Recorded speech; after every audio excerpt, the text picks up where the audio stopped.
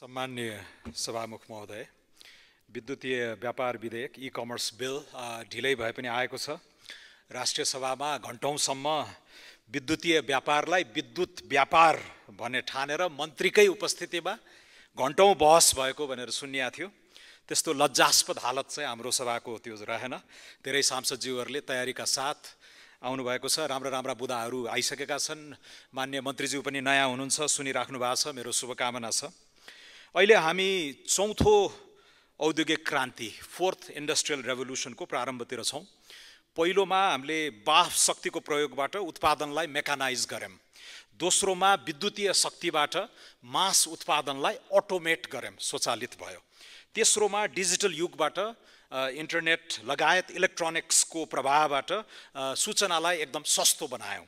र चौथो चाहिँ अब अहिले जुन युग छ यसमा चाहिँ हामीले डिजिटल प्रविधिको फ्युजन हुँदैछ, मटेरियल साइन्ससित बायोटेक्नोलोजीसित।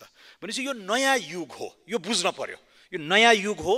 यो नयाँ युगमा उत्पादन, वितरण, विनिमय, नियमनहरू पनि अब नयाँ कोडबाट हामीले व्याख्या गर्नुपर्ने हुन्छ। राष्ट्रिय स्वतन्त्र पार्टी सामाजिक न्यायसहितको उदार अर्थतन्त्रमा विश्वास गर्दछ र यसमा हामीले राज्यको नियमनकारी भूमिका के कस्तो हुनुपर्छ भनेर पनि नयाँ विश्लेषण, नयाँ बहस थालनी गरेका छौँ।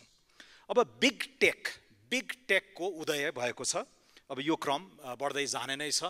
एउटा एक्रोनिम आएको थियो फाङ भन्ने, तर फेसबुकलाई मेटा बनेपछि त्यो माङ बन्यो।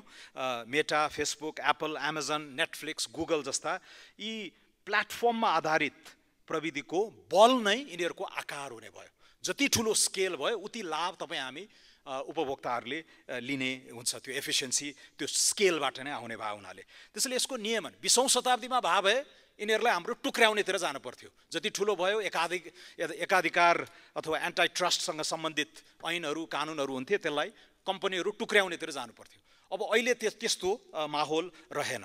यो सैद्धान्तिक पृष्ठभूमि हामीले बुझ्यौँ भने चाहिँ अहिलेको विधेयकमा तीनवटा अलिकति ध्यान पुग्नुपर्ने कुराहरू छन्। पहिलो, सबै विक्रेताले आफ्नै प्लेटफर्म बनाउन सम्भव हुँदैन। एसएमईहरूलाई त यसले पिनलाइज नै गर्छ। सामाजिक सञ्जाल मार्फत गरिने विद्युतीय कारोबार पनि वैध मान्नुपर्ने हुन्छ। दोस्रो, मध्यस्थ व्यवसायीहरूको, यो इन्टरमिडिएरीहरूको लायबिलिटीलाई हामीले यो फौजदारी अपराध मान्न हुँदैन, बरु कडा दण्ड जरिवानातिर जाउँ र यो डिस्प्युट सेटलमेन्टलाई पनि हामीले सहज बनाउनु पर्ने हुन्छ। जति खर्चिलो झन्झटिलो भयो यस्ता उद्यमहरू टिक्नै सक्दैनन्। र अन्तमा सम्माननीय सभामुख महोदय, प्लेटफर्म दाता र विक्रेता बीच जुन लिखित सम्झौता नै चाहिने यो पुरानो लाइसेन्स राजको यहाँ कल्पना गरिएको छ, त्यो ग्राह्य छैन। सरकारी पोर्टलहरूमा नै दर्ता गर्ने र सूचना दिने सम्मको प्रावधान राख्दाखेरि चाहिँ त्यो पर्याप्त हुनेछ। हस्, धन्यवाद।